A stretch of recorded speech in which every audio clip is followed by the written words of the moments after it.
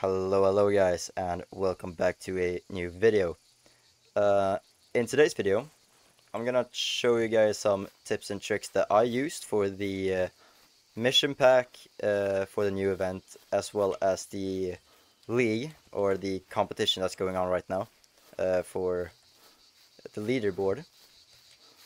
And the missions that I found, or the one mission that I did find was maybe a bit difficult for some players, is the Axis there one.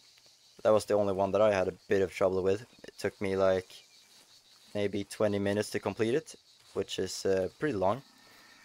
I did complete the whole mission thing, or the mission pack in, I believe, 1 hour and 30 minutes, which is not too bad. But yeah, this is the first spot that I was going to show you guys for the Ibex. It happened a bit too quickly, so I didn't finish talking, but all you want to do is spawn at this lodge up here. And the reason why I want to do this is because if you spawn here, all of the animals in this area are going to be able to spawn decently close to the lodge, so they can fast travel over here. And this is the best area for the axis there. Around here is very good. This is a very nice spot around here. I usually find them. And if there's nothing along this whole thing, you can stretch around and then go this way, and that's usually how I do it. If you want to do more, either you can do this run and then reset, or you can continue it by going up and through here. I have had some access there along there as well. But let's just take one of these guys for fun, and I am using the 7x64 as always.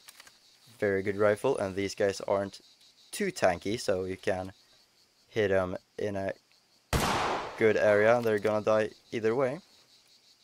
So now we're gonna do some tracking on that guy, and then I'm gonna show you guys how to get the collectibles the easiest way and the fastest way, in my opinion. So be right back when I do that, and I get a voice crack. Very nice.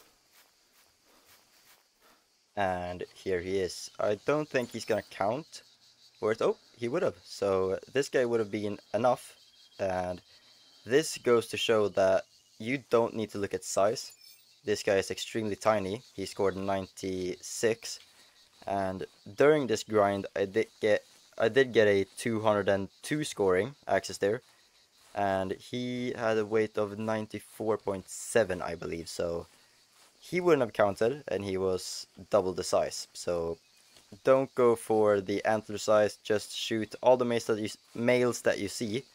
And if you have your spotting skill up, then of course just go for the ones that have the best weight. So now I'm gonna hop on a different map, and I'm gonna show you guys how to get the collectibles. And here we go, guys. So this is the easiest way to get the thing, or the collectibles. All you want to do is jump on White Rime Ridge and basically just run around.